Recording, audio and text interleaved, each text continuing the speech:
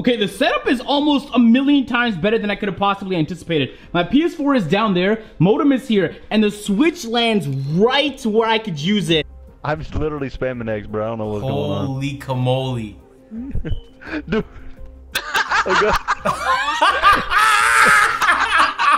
Oh, bro. The purpose of a lag switch in most video games is either invincibility or invisibility. NBA 2K18 is the least skilled basketball game in the entire franchise, and you have to use lag switches to get ahead? I'm telling you, my guy, is not a good look. I've been getting DMs saying the devs are even confused as to how it's possible to lag switch. So do you guys remember about 4 or 5 months ago, I dropped a video of this lag switcher on the ante. His name is Delayed Snags. I can't stand this stage of none of the people in this. Yo, trust me, I know this shit because I used to have a lag switch back when I played SOCOM. That was the meta. You had to have a lag switch in case somebody tried to lag switch you. You needed to be able to fight against that shit. Oh my! His lag switch broke! His lag switch broke! Bro, look at the ball! Look at the ball! Oh my god! Okay, since then, I didn't think lag switching was gonna blossom into this major issue it is now. But I've been getting more and more tweets. I've been getting DMs saying the devs are even confused as to how it's possible to lag switch. Now, I am an ex-lag switcher. Back in the days, SOCOM was the first competitive game I played. And long story short, there was some fucking scumbags and they had lag switches. The only way you could hit back is if you had one of your own. So most people that were in the competitive scene built their own lag switch. So let's say you're playing an online game. You and another guy are facing off. Well, if you were to flip on your lag switch, you would appear frozen to him. In the meantime, you can run behind him, flip it back on, and as the server resyncs, you will end up behind him, where you can do whatever you want. So let me explain the context, because you need to understand what's really happening so you could get the full picture. This is a photo of a lag switch. It's not a complicated device. It's just an Ethernet cable with a switch attached, just a regular light switch. The whole purpose of a lag switch is you basically want to control the consistency of your connection. So if you flick the light switch off, your connection is gone. And when you flip it back on, your connection is back. The purpose of a lag switch in most video games is either invincibility or invisibility. You can turn the switch off and then nobody will know where you are. Well, on their screen, you'll be stuck like this because that's the last time you had connection. So your body will be stuck like this. But while you turn the lag switch off, you can run across the map. You can't use it too much or you'll lag out, but you can run across the map. So when you switch it back on, it's like you teleported from this location to this location because you didn't have connection through all that running you were doing. It's lag. We can't get 2 seconds without lagging, bro. Yo, use your stick, bro. Hold up for 3 seconds and click square. Bruh. See? That's how you do it. I just play off rhythm instead of playing off what you're looking at.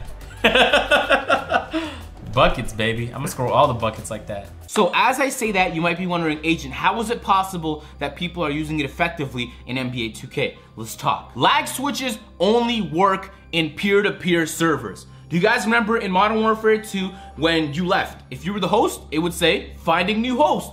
It needed a host to run the server so the rest of the game can play, so at all times it has to have had a host. But on NBA 2K, there's no peer-to-peer. It's dedicated servers, which means 2K runs the servers. Somewhere in the world, 2K has a studio with a lot of servers set up, and that's where everything is run. So if you lag switch with dedicated servers, that means you're lagging too. So how does it benefit you to lag yourself and the other team? So if you guys remember in that video I dropped 4 or 5 months ago, I was getting lag switched for days. Now, the guy was pretty clever with it because he only lag switched on our offensive possessions. On his offensive possessions, he's kicking it, he's doing his thing, he's not bothered. But when we're on offense and we're looking to make a shot or do some dribble moves or set a screen, we can't do it if we're lagging 24/7. Now, in most games, the case is if you lag switch too much, you get kicked out. Because if your internet connectivity is too spotty, they'll just assume your internet connection can't hold staying in the game and they'll boot you. Oh. Do your thing, bro. Use your rhythm. I'm spamming eggs. I'm just literally spamming eggs, bro. I don't know what's going on. Holy camole. Dude.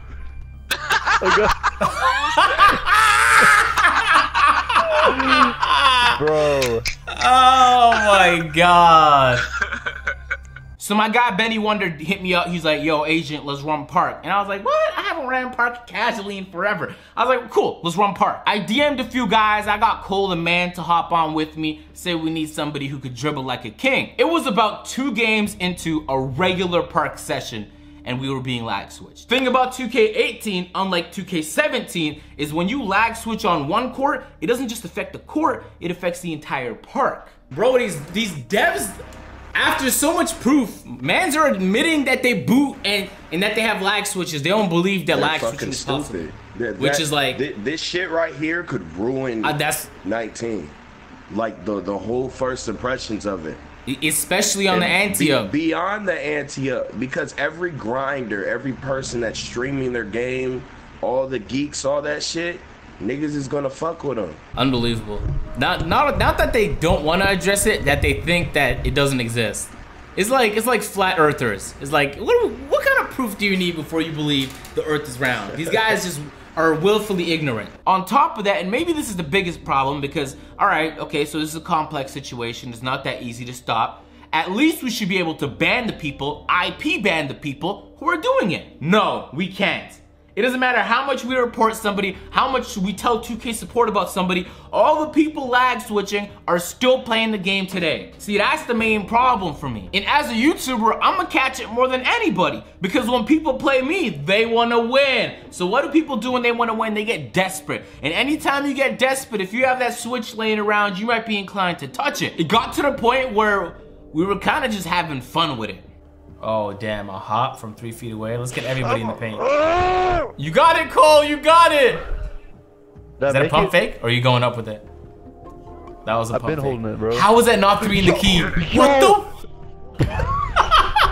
Bro, I literally was holding square that whole time. Oh my God. I didn't even know what was going on. It literally makes playing on the high stake ante-ups a risk. There's no way to report people, and even when you try and tell somebody, like, do something about this, nothing ever gets done. So people are just gonna buy more and more of these things. Oh, okay, take this in. 2K, I have a brilliant idea. This is gonna solve the problem for everybody. Get the ISP, take them to court, get that information from him, all right? Get the IP of these people doing the lag switches, right? And then give that IP to the booters, right? If the booters have the IP, the booters can kick them offline anytime. Unless, of course, they have a dynamic IP. So just keep winning court cases, keep getting the IP from these individuals, and if they have a static IP, their life is ruined. Even if they have a dynamic IP, we can ruin their life for a short period of time. At least we can do something to these guys. So listen, if you lag switch, you're a loser. Dead ass. Like, this is something that happened 10 years ago, and on the PS3 era, you might have been able to, you can use it every once in a while, all right? To counter some of the other idiots using it. If you're still using it in 2018 to win games, what does that say about you? Let's be honest. NBA 2K18 is the least skilled basketball game in the entire franchise, and you have to use lag switches to get ahead? I'm telling you, my guy, is not a good look. There's people on the 25K high stakes court that'll delay you. So they'll increase the amount of latency to the point where you can't even really play. And on top of that, they'll lag switch you now. It's like these losers that just sit there on ante-up have all these tools now so they could be full-on dickheads 24/7. People are lag switching on dedicated servers in 2018 in the least skilled basketball game of all time. Holy, I cannot stand this toxic ass community, bro. Ladies and gentlemen, I put out a tweet frustrated. Baluba, Scott, Ronnie, something has to be done about these lag switchers. The problem's only growing and no one's getting banned. So let's create a lag switch, guys. Come on. All right, first thing we need is an Ethernet cable from this big box of wonders right here. It has to be long enough to reach my PS4, and I don't want to ruin my current Ethernet cable. I definitely need duct tape. Boom. Hey, what's good? We heading to my brother's house. Hey, what y'all know about Canadian Tire?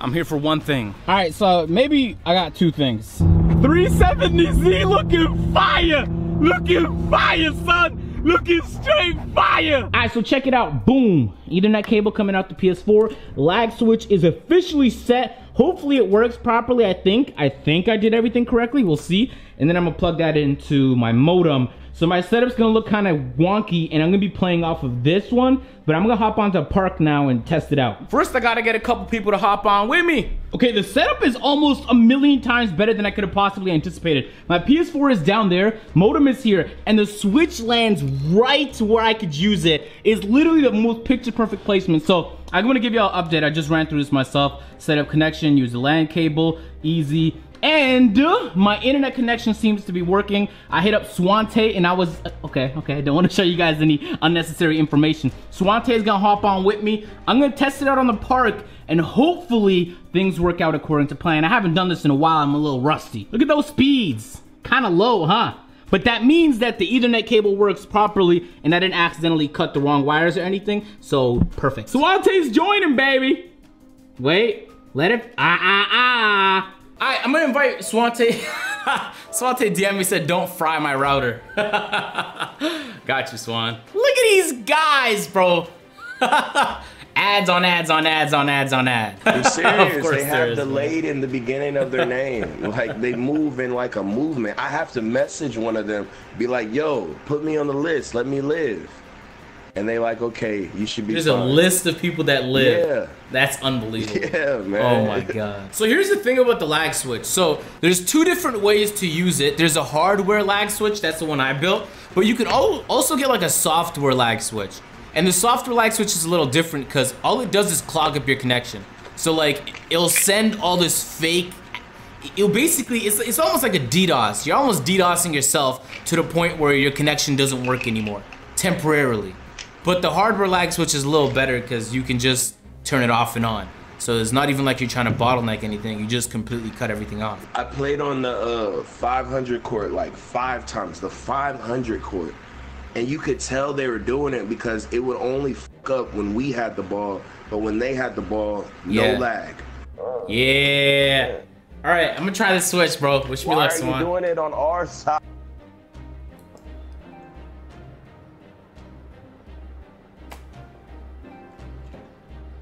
No! So I realized something. You can't cut off your connection totally. So I guess they use the software and they just slow down their connection. The thing about these software is like, I don't trust none of these shits. All of these could be viruses, man. If 2K has dedicated servers, what you're basically doing is you're stressing 2K servers to the point where everybody lags like crazy intermittently whenever you want it to, right? So how do you do that? I mean, there's one way you could do a DDoS attack, but DDoS attacks bring down the whole network. And they're expensive, and they're most definitely illegal. So that's not it. And even if you do the software version of a lag switch, you would still be stressing your own connection. So why is it that when they stress their own connection, everybody else has lag? That doesn't add up. It doesn't make any sense. Full power. I should have got one of those switches that were like a dial. That might have made things easier. Like an on-off. Oh, Swan? Yeah. That's the key, yo. If I get a switch that's a dial, I can slow down the internet connection to whatever level I want. I don't have to completely cut it off. Oh my God, man. Like you're just throttling your own connection with the dial. That would be fucking perfect. Swan, wish me luck, bro. It's probably gonna fail miserably. Look it real quick. Fuck! Good news, the switch works. Bad news, that is not how they do it. That is not how they do it, man.